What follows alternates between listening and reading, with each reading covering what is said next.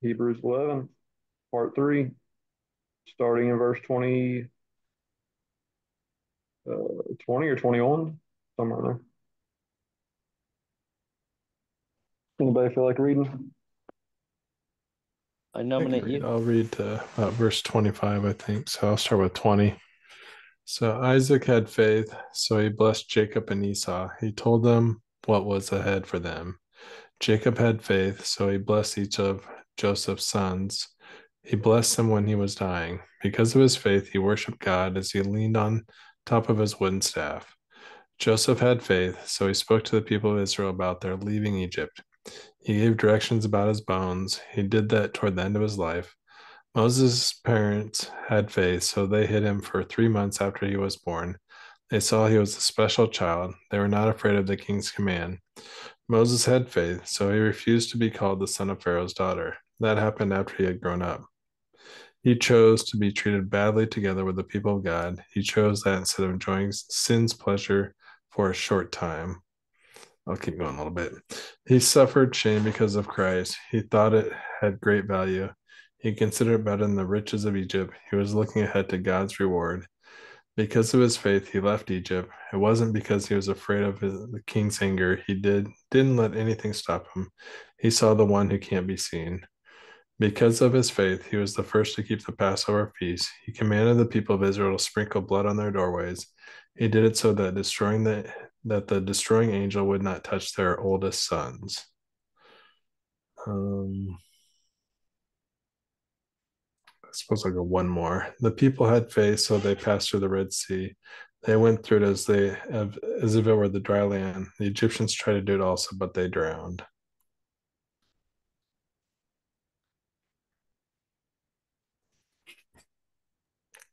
That's probably a good spot to stop. Yeah. All right, we all got on that section. How did Isaac know what was ahead for Jacob and Esau? What verse was that? Verse 20 20. says he blessed them and told them what was going to happen to them, basically. Uh, well, Is that basically the land promises or? Is that before or after Jacob stole the birthright from Yeah, Esau? with the lentils. Was that before or after that? well, I he mean, the blessing was given before, and then he sold it for the lentils. he sold the birthright, not the blessing, right? Right. No, he came back Isn't first. that And like he the same stole, thing? No, I he think there's a sold his. difference You're right. He between. sold the birthright first, and then he stole the blessing. That was Oh yeah, that's when he like then dressed up Jacob as like stole the He a. blessing. didn't steal the birthright. Like Esau No, not despised the his birthright. birthright. The blessing. Jacob stole the blessing, Yeah, not the birthright. He bought the yeah, birthright for the bowl of soup. right. Esau just said, "Screw it, I don't want this." Right? Like I don't even care about it. Well, he didn't really say that. He said like basically, what's the point in having it if I'm going to be dead anyway? Give me food. He was Thus, hungry. Esau despised his birthright. Right. All right. A, a type of being, short-sighted in the flesh, essentially. Sure. Yeah, exactly. He was like, "Oh, well, what's the point in this? I'm going to be dead anyway. What do I need it for? I don't care." Then later Well, he found out like he it was mistaken. this is a mellow text. Where Verse All right. 20. where By faith, Isaac invoked blessings on Jacob and Esau, even regarding mellow things mellow. like the word about to. Yeah, about to come. Also, the future blessing about to come to Jacob and Esau. So maybe that is maybe that they did think about the Rob mentioned the land, um, stuff like that.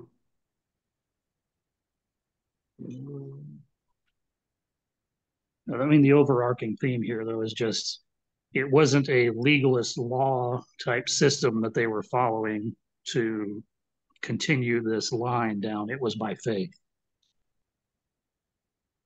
Yes, I think Correct. that's That's the biggest thing is that it was by faith. By faith this, by faith that. yeah. Not by Everybody in this chapter, it's by faith, right?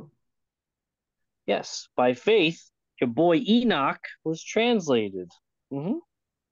Yeah, and so I mean, I think what the writer of Hebrews is trying to, because obviously he's speaking to, or he or she is speaking to Hebrews, if this is Priscilla, because they've been for so long just, well, the law of Moses is everything. This legalistic system is everything. How can we go on without the temple?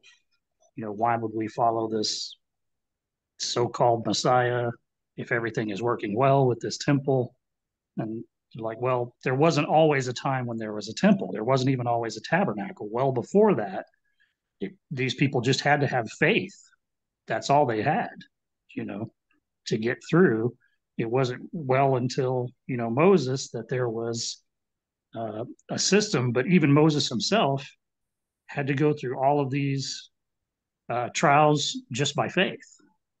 Some of them quite quite harrowing. Like, if you're going to go before Pharaoh, who's considered God on earth, who commands the most mighty army ever known at that time, and say, hey, look, you're going to have to let my people go, or I'm going to put it down on you. You got to have some pretty big faith. Well, yeah, that's for sure. He's like, yo, Pharaoh, dude, like, hey, what's up, my guy? You're gonna let my people go, or my God shall turn your water to blood. Frogs, right? No, I couldn't imagine. Oh my gosh, that's yeah. You got to have pretty big cojones to go up against the greatest person on the earth at the time, pretty much, right? Yeah, it's faith. And then, of course, Rahab, even after he's saying, even after the covenant came, the first covenant, Oh, later on in the chapter here, just a couple of verses down, Rahab wasn't a Jewish woman. She was a Gentile woman. oh, I love She was, Raven. yeah, she's in the city, and so she doesn't know anything about this covenant uh, at Sinai, but it was by faith that she did what she did. So even after, so they're saying, well, you could argue that before the covenant that was fine, but then when the covenant came, you have to do all this stuff. Well, he says no. Even after the covenant, people like Rahab and so on, still it was by faith that they were saved, not by keeping the law, because she had never kept the law of Moses a day in her life. Right, and then she was grafted in. Right, exactly. What do you guys think of verse 26? This version says he suffered shame because of Christ, referring to Moses. I don't know if other versions have that similar language. It is Christos in Greek.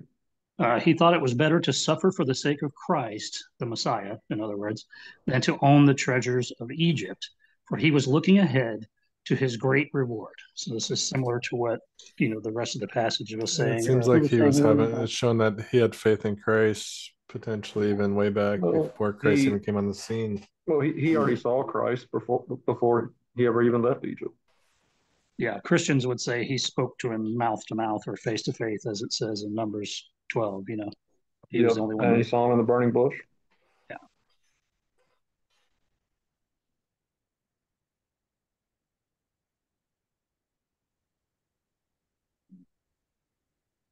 In verse 20 and 21, probably worth noting that both both of the sons, the firstborn and the younger, both received blessings. Jacob and Esau are both blessed. Uh, Manasseh and Ephraim, Jacob blessed Joseph's sons, which would have been Manasseh and Ephraim. Genesis 48. Um, so they both received blessings, and both the old covenant and new covenant had blessings and had glory, even though the new covenant has greater blessings and greater glory. They was it 2 Corinthians 3. The old covenant had glory, even though for a time, even though it was fading. Moses' face did have glory; it was shining. It was fading when you had the veil and all that, but still had glory for a time. Yeah, and he of course didn't get to come into the rest. He didn't come into promised land. Aaron did not either, right? It was just Joshua and Caleb and those under 20. Yeah, Aaron died Yeah. beforehand. Yep. So, and this is, reiterated in the Transfiguration on the Mount. Yes, Moses, Matthew 17, you got Moses and Elijah appearing. So the theme I see here is even though both sons, like you're saying, get blessed, we have Ishmael becoming a great nation. Even Esau founded a great nation. When his brother comes back, he's a king. He's protecting him from his oppressors. He's like, "Come and live with me. I'll happily give you whatever you need." They weren't really at odds at that point. They were both very wealthy, but you still have this idea that one of them is blessed here in the earthly existence, in a fleshly existence, while the other one is, and that's what he says. He says, "No, no, I don't need to live with you, brother. Thank you very much. I don't need your cattle. I have my own. I'm going to go find my own place." In other words, saying you're living your way, this fleshly way, this of the legalistic way, and we live by faith, by spirit. So we're going to move over here. And obviously, the Edomites were destroyed. So it's saying those who have faith and walk in the spirit rather than the flesh are the ones who continue on, as the writer of Hebrews is trying to explain. As this old covenant fades to a new covenant, it's a similar dynamic.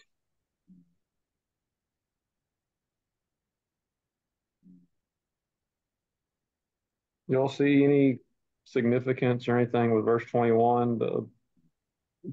Uh, he worshipped leaning on the top of his staff. Anything with that?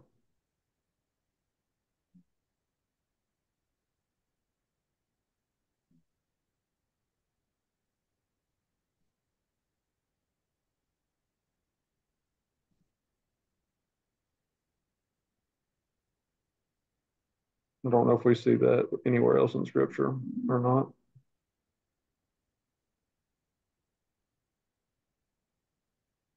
I don't know. I mean, You just read all that stuff. What's the staff? there's a lot of symbolism in the staff, um, all throughout Scripture, as being the symbol of authority of God. You know, it can turn into a serpent, but it can also balance you. It budded to show that the Levite, the Aaronic priesthood. So there's a lot of stuff going on with the staff. So Greek word there in the New Testament for staff. It's used 12 times in the New Testament. It's actually used before in Hebrews uh, twice. Hebrews 1:8 and 9:4. 1:8 is obviously about Jesus. Your throne, O God's forever and ever. Scepter, uh, scepter of your kingdom. Same word there. Chapter 9, verse 4. He's talking about the old covenant, first covenant. Yeah, Aaron's It budded, yeah. generally seen as the symbol of authority um, I from wonder, God. Zach, do you know in the Septuagint, is that the same word that's used in Genesis 49:10? probably, Till Shiloh comes. probably, but I can't get up and go look. Who But was I'm it on computer. who was it who traded their staff for a night with the temple prostitute, then had to go get it back in shame? I feel like Judah. Genesis 38, Judah Yeah, turned out to be Tamar. Right?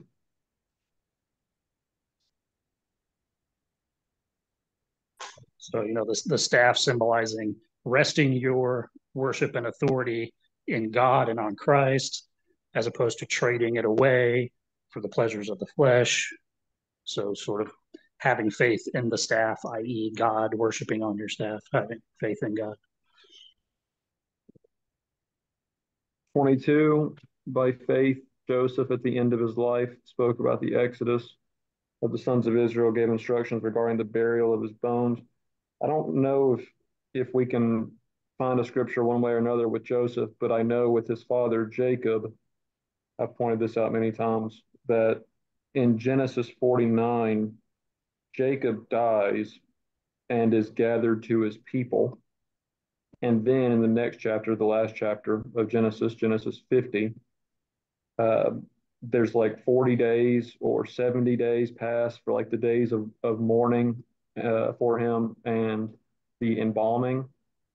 And then Joseph says, like, let me go and bury my father, which shows that, he was already gathered to his people 40 days or 70 days prior to him being buried. So that common phrase, gathered to their people, that's used in the book of Genesis, whether it's with Abraham, or not just Genesis, but in the Old Testament, whether it was Abraham, uh, Isaac, Jacob.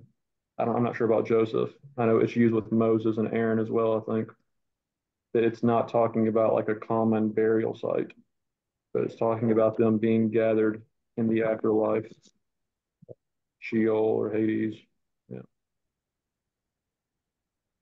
I'm not sure if we have a scripture like that with Joseph, like we do with certainty with people like Abraham and Jacob and Moses and Aaron, but something to throw out there. Yeah, I mean, I see what you're saying. It seems to allude that, as he's saying, take my bones with you. I want to be gathered with my people after death in Sheol, as a type of saying that he has faith in the fact that there is this place, this bosom of Abraham, this place where God is going to keep them, and that's part of what it's saying here, that he has faith in that. I can see that. Yeah. 23, Moses, when he was born, was hid 3 months. Uh, kind of makes you think about Jesus being hidden, right? All the overlapping, all the parallels with between Moses and the Exodus story and Jesus. Uh, Herod, like the new Pharaoh, the male children killed, male children being killed with Moses. The Red Sea, the baptism of Jesus, 40 days on the mountain, 40 days in the wilderness, the law of Moses given, the Sermon on the Mount given, all those overlapping things between Moses, Pharaoh, Exodus, Egypt, first 7 chapters of Matthew. And then you've got the same story with Joshua, crossing the River Jordan with the ark and Yep. going on to Mount Zion instead of Mount Sinai. So, a lot of the similar archetypes going on there. Yep. Well, he did say, Jesus did say that Moses spoke of me. Yes. John 5:46. If you believe Moses, you believe me, for he wrote about me. Yeah.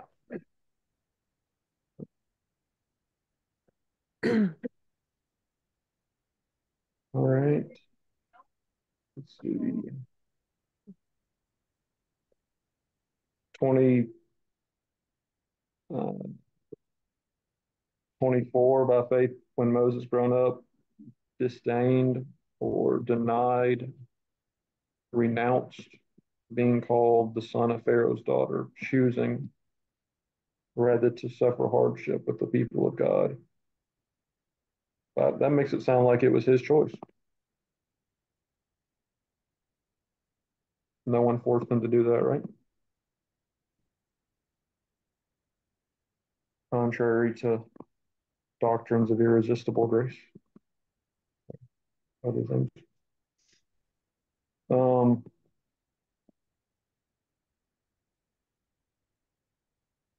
Y'all got anything else on this? Have we started Hebrews? Yeah, Rob read. Oh, you're recording. Yeah, we're recording. Rob read verses 20 through 20, 20 through Okay. 21. Sorry, guys, I wasn't paying attention. I was making dinner. Yeah, so Rob read 20 through 29. We were just going through talking about it. Okay.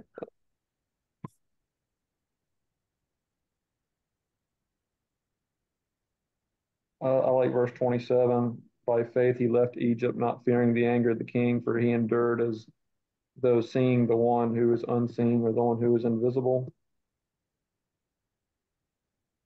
I think 29 is pretty poignant too, because it's the same thing that saved the faithful Israel that just went right through the sea was the same force that destroyed the Egyptians. So it's Yep. kind of saying this can either be good for you or bad for you, depending on what side of this you're on. Just like we know, that's basically how God is. Yep. Yes, it's kind of like that with other things too in scripture, like the glory cloud or like God coming on clouds. Sometimes it's seen as in reference to providing protection, salvation, deliverance for his people, whether it be with the cloud, Exodus 13, pillar of cloud by day, pillar of fire by night. It would be rest on the tabernacle or the temple. And like with the tabernacle, when the cloud would be lifted up and moved, it would let the children of Israel know, okay, it's time to go. So it would kind of be there for a covenant with them with the cloud. But other scriptures speak of God coming with clouds to destroy the wicked, destroy the enemies. Yeah, you also have the idea of like just Jesus. Jesus saves those who obey the gospel, but then he also will send the people that disobey into the fire. Yep, yep. Yeah, then he is associated heavily with water, so that would tie very well into the Red Sea What is parting it? and crushing. Matthew 3:12. Speaking of Jesus, his winnowing fork is in his hand. Thoroughly clear his threshing floor, gather the wheat into the barn, burn up the chaff, unquenchable fire. Yep. Um, Yeah, Revelation 14, Revelation 14, yeah. two different harvests, right? The reaping of some, and then the others are reaped, but some are being reaped for a blessing. Blessed are they who die in the Lord from now on, versus the other ones who are being gathered for the treading of the winepress, the wrath of God. Right?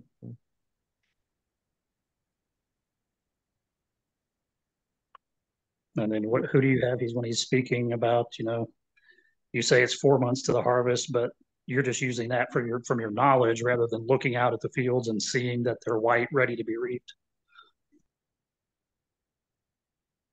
This destroy verse 20 28.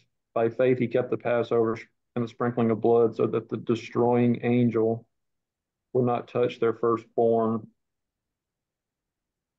I guess we don't have any other information about this.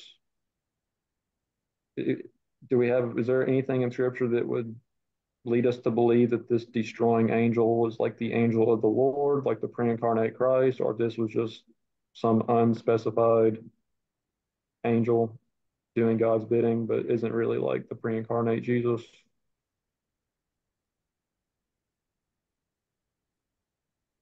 Yeah, Not that I'm aware of. I don't have anything. yeah, I think it just says like the angel of destruction, angel of death, or something like that. Yeah, I don't Like think. Exodus like 11 and 12. No, Yeah, Exodus like 10, something like that. 10, 11. 11 and 12. Exodus 10 is the plague of the locust and the darkness. Exodus 11 is God's promise the firstborn will die. But he does mention like he's coming to do it. But then you read Exodus 12 and it's like the angel, or it's vice versa. I haven't looked at that in a while, but So Exodus 10, you get the plague of locust, dark and darkness. Exodus 11, God's promise the firstborn will die. And in Exodus 12, you have the actual death of the the firstborn, Passover. the Passover lamb, and the Exodus from Egypt, all in chapter 12. Yeah.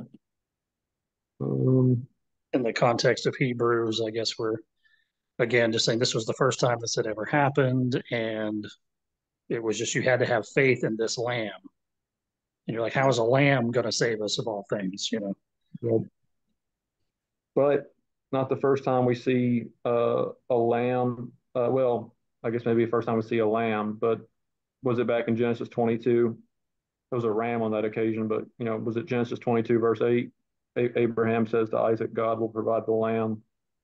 Ultimately, all these, whether it was the Garden of Eden, whether it was with what Abel offered, whether Genesis 4, whether it was Genesis 22 with Abraham and Isaac, whether it was here in Exodus 12. It's all typological, right? It's all foreshadowing. Yeah, it's not the sacrifice doesn't come from us. It has like you were saying, it was God that provided the animal clothing for Adam and Eve. Ultimately the sacrifice that would work is the one that God provides, and you just have to have faith in that. So you've got here you got the firstborn, the death of the firstborn. Is it Exodus chapter 4 where when God's commissioning Moses, telling him and giving him credentials and things to go down to, he says, is that where he calls Israel his firstborn? Yeah, verse 22. So even Israel is called God's firstborn, and so you might even have like some foreshadowing with those events. Jesus is the Passover lamb. Israel's the firstborn. That's the dot that was going to be cut off or be killed, like Old Covenant Judaism, be cut off. I know Matthew's book talked about that. Yeah, again, the whole book of Hebrews, I think, has that theme about Israel being the firstborn, just like they're talking even this chapter we just read about, Esau, Ishmael is this firstborn that doesn't receive ultimately the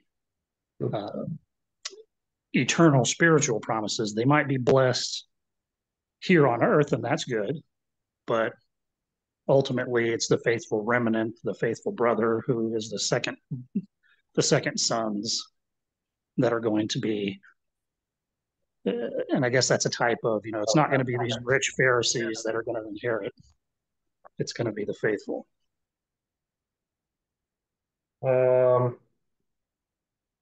Anybody got any other thoughts on 20 through 28 or 20 through 29? Just looking into not really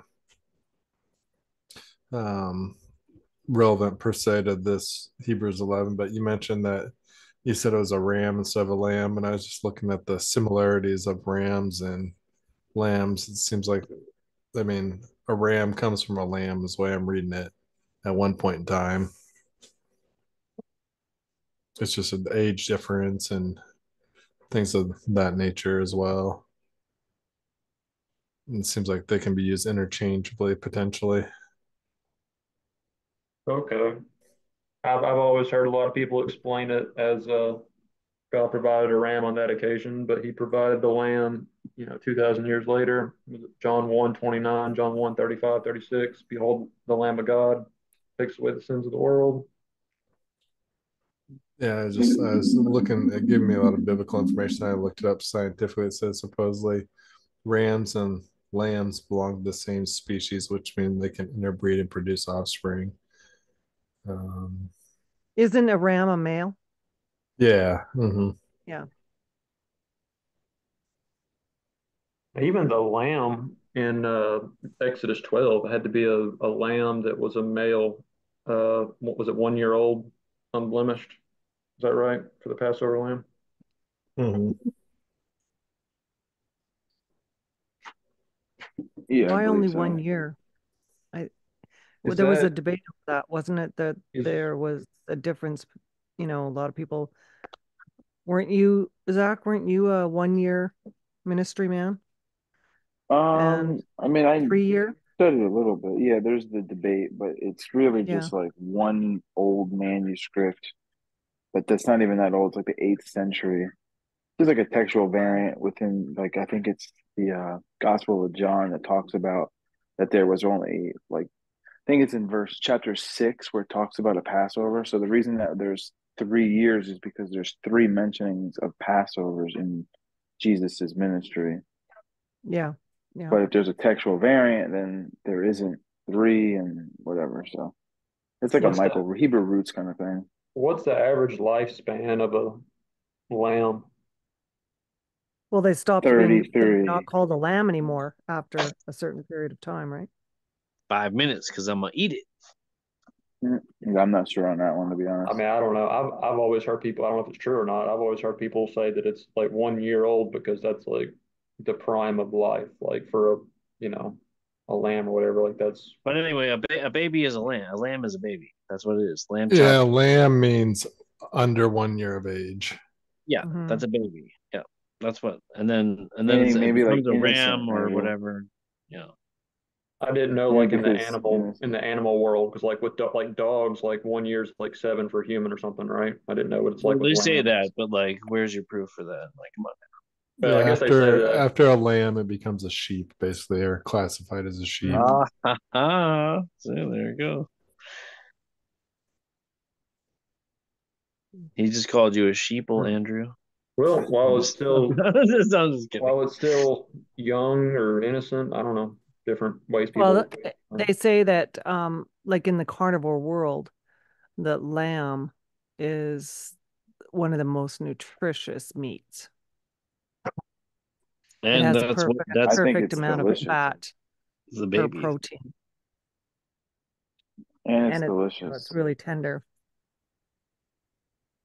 and they're There's grass probably fed lots too, of linear. What's that? and they're grass fed. But I don't think they really eat grain. I'm I not really remember sure. when I worked in the butcher shop, that's pretty much like one of the big things that they were saying. They're like lambs aren't like fed the same diet as like most cattle, and they really only stick to grass.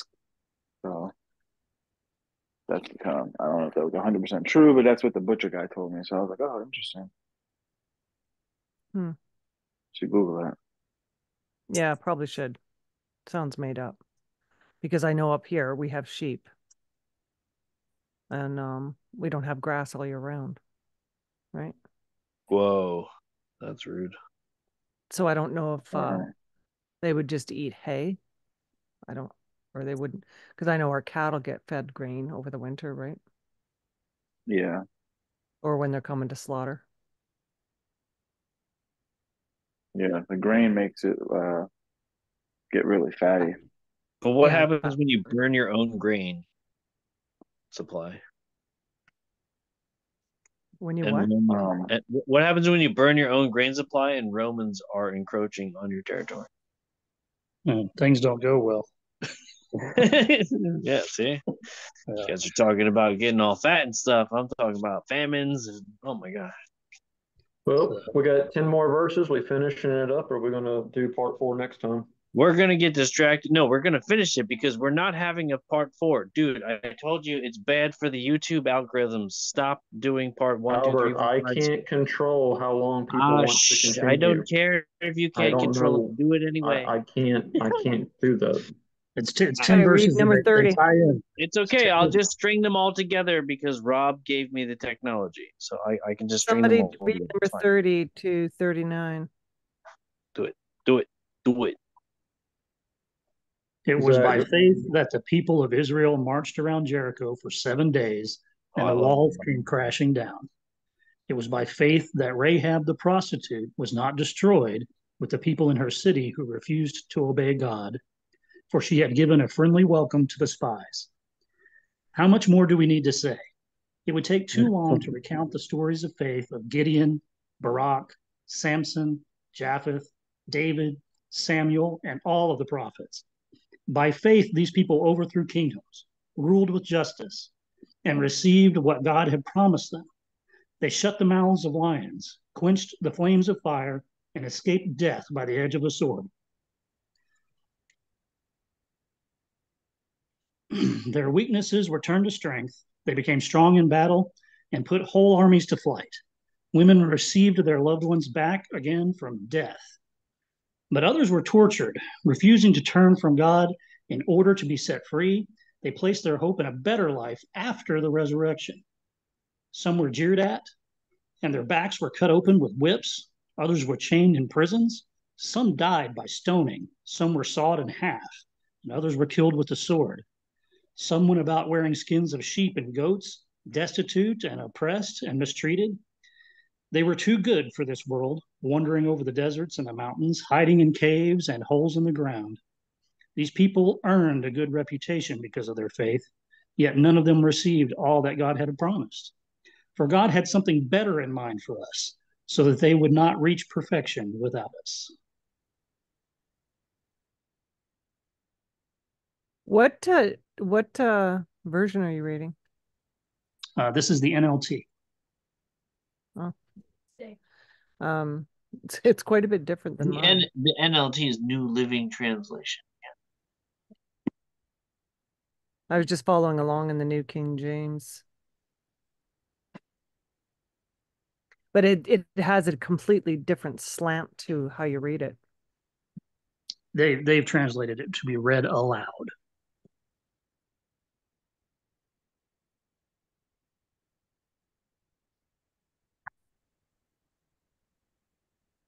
Is this Rahab mentioned in the lineage of Jesus? I would assume so. It would be assumed so, but we can't be certain. Yeah, we don't have any. I mean, other than saying that she was the prostitute that was not destroyed with the people in her city. So I don't know how many of those there would be, but it seems to point to her, but we're not 100%. Is it Matthew chapter 1 or Luke 3 or both?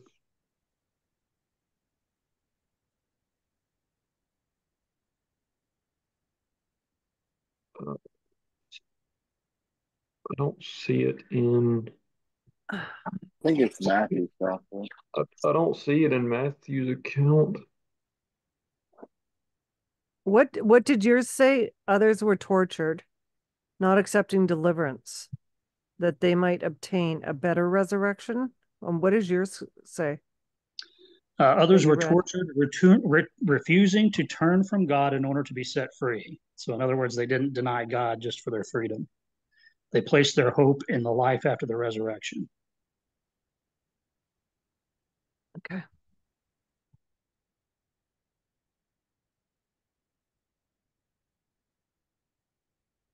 It's interesting. After the that said after the resurrection. That some translations say so they might gain a better resurrection. That's what mine says.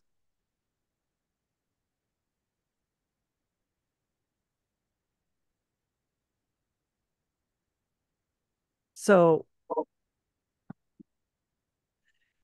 do you, Andrew, and you would still stand that this better resurrection is that these saints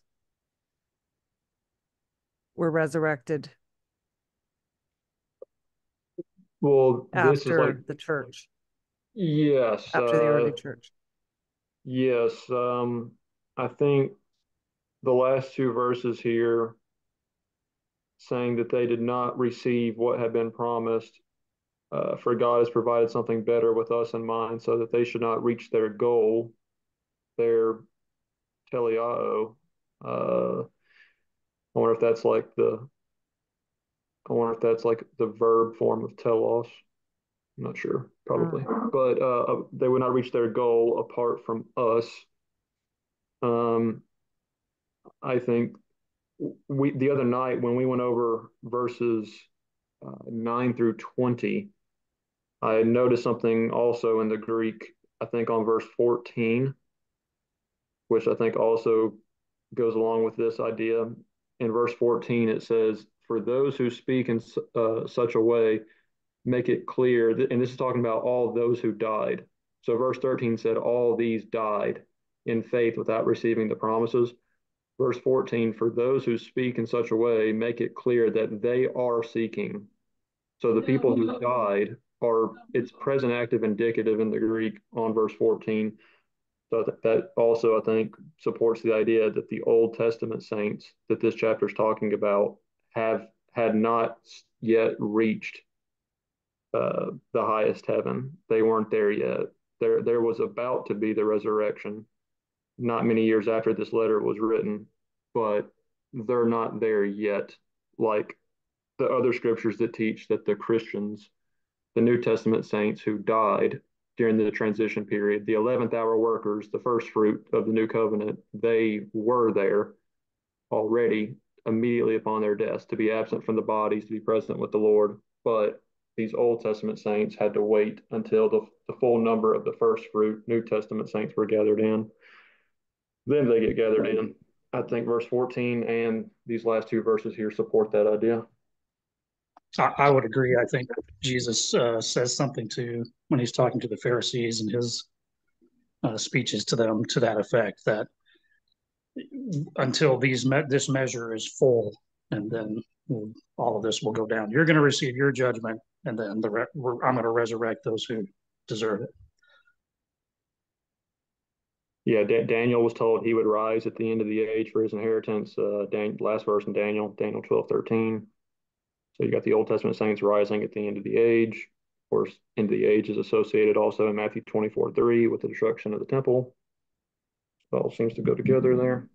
Now, I have a question about the better resurrection. For those of you that speak Greek, is that the way that generally that was taught to me?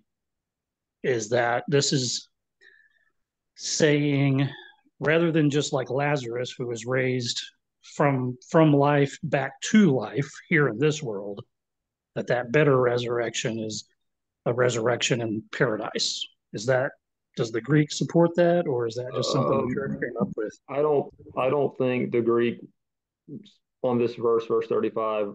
I don't think you can get that out of the Greek one way or the other. It's gonna have someone's gonna have to bring in their presuppositions, their own theological whatever to make it fit one way or the other. Because I don't, just based on like the grammar or just based on the wording itself, I don't think you get any particular uh, any particular thing one way or the other on that.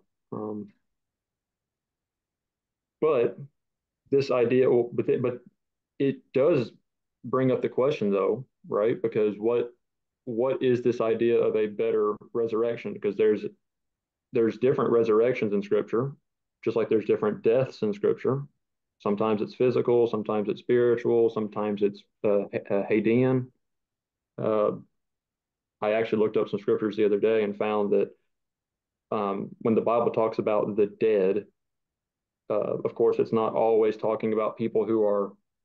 Sometimes when the Bible talks about the dead, it's talking about like physical bodies that don't have any life in them.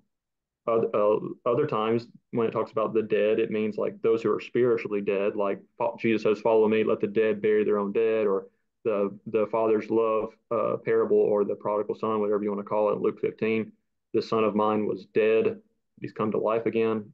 Obviously, spiritually speaking, not physical. And there's other scriptures that I recently found where some people are referred to as dead, but it's talking about disembodied spirits in Sheol or in Hades and in the waiting place in the afterlife. So we're talking about dead or death or, raising, rising, or resurrection. People always, I think, have to be careful when it comes to, well, which particular one are we dealing with in any given context, right? So. I also had another question, if y'all don't mind. Here in verse 32, it seems about this, this theme of faith, but he does mention Gideon first or he or she mentions Gideon first in the list, and I thought that was interesting because didn't Gideon throw out a fleece to test the faith, sort of? What do y'all think of that? Yes. Where was that at, Albert? Is that Judges, or is that Judges 6? Is that right? Judges 6? I can't remember. Getting into Old Testament stuff now. I'm not an Old Testament expert by any means. Well, I'm not a New Testament expert either. I mean, I'm not an expert in anything, but I definitely don't know the Old Testament as well as I know the New Testament. I think it's around Judges 6, um, somewhere in there. But I mean, it mentions David too, right? That same verse. It says Gideon, Barak, Samson, Jephthah, David. I mean, David uh, had Uriah killed. David committed adultery. You know, there's no problem for him still being in the list. So uh, maybe it's just more about the heart and the faith of the people rather than, because clearly if David's mentioned in the same verse as Gideon, it's not based on their own moral uh, ability, their own ethical choices. Yeah, I mean that we could definitely say that for Samson, for sure, right?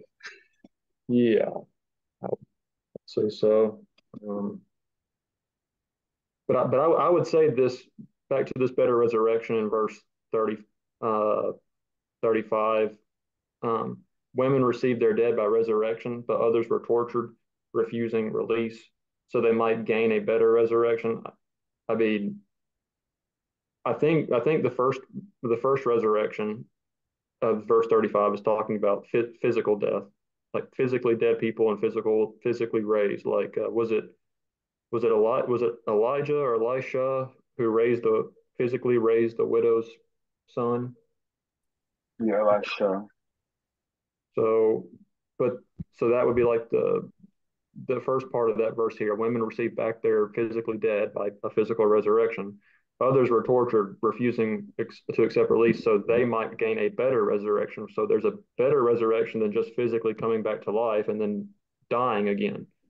Because Right. like, so well, what resurrection would that be? Well, I think 1 Corinthians 15 talks about that one, which is like, well, it's not a resurrection for this life. It's being resurrected out of Sheol or Hades into heaven itself, like where Jesus is. That's the better resurrection, where you're I gonna have.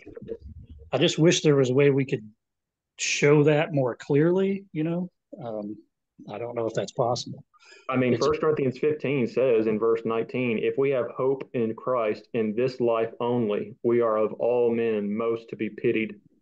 So this, and I think, is it Matthew or Luke's account? I can't remember which synoptic gospel's account it is, where Jesus, when he's talking with the Sadducees, and he talks about the those who obtain to the resurrection, um, like they'll be like the angels; they won't be able to die anymore, right? Yeah, that might be something interesting to put together, so that people can see that when they're talking, sometimes when resurrection is being mentioned, and specifically here, a better resurrection, what does that mean? I mean, we know there's resurrections of Lazarus. We know there's resurrections, obviously, of Christ. Paul resurrected the young man who fell out of the window because his sermon was so boring. You know, all Well, of I mean, could you imagine a resurrection that would be classified as a greater resurrection than never dying again? right. That's what I'm getting at. I think that's what it's saying. But there are I, people who want to, I don't know, not go that route. So it might be interesting to put something together so that yes, I mean, I would. Yeah, that's true. That's true. But I couldn't imagine anyone thinking that there's somehow a better resurrection than a resurrection where you are raised to never die again. I mean, it doesn't get any better than that. To be raised to never die again, being with some Jesus. some some people will use it as a reincarnation reference. Okay, okay. Um, well, I mean, Jesus says, like, when he's talking to the Sadducees, in the resurrection, they'll be like the angels, and they'll be in which are in heaven, and they'll never die again. So it's Jesus definitely did not teach reincarnation. I don't think the other biblical authors did either. But I mean, I guess people can twist anything they want to make Yeah, whatever. they're gonna pull scripture out. So Um, anybody got anything else here on these verses? Where was the verse about the people who were like sawn in two? What verse was that? Uh, that's 37. 37. Stoned. They were stoned, sawn in two, murdered by the sword.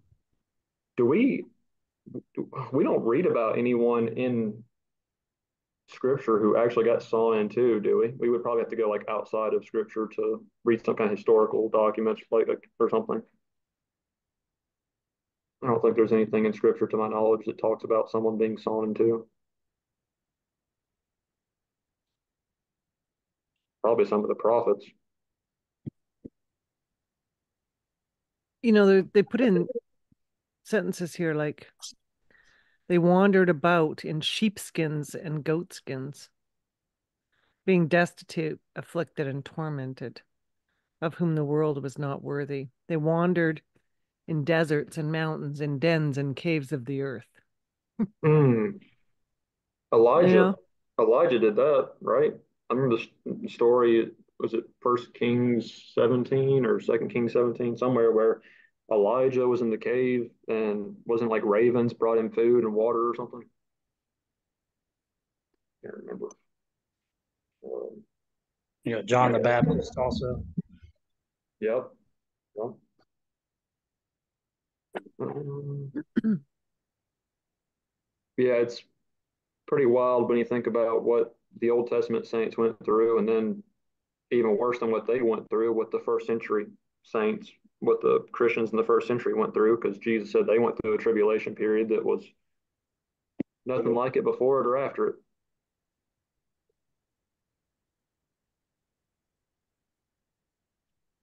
But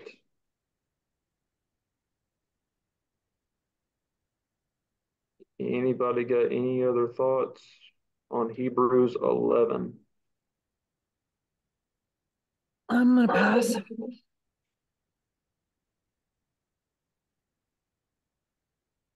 I'm just excited for chapter 12 next time. Right, I'll end the recording here. Chapter 12 next time. Don't forget to subscribe, like, hit that notification bell.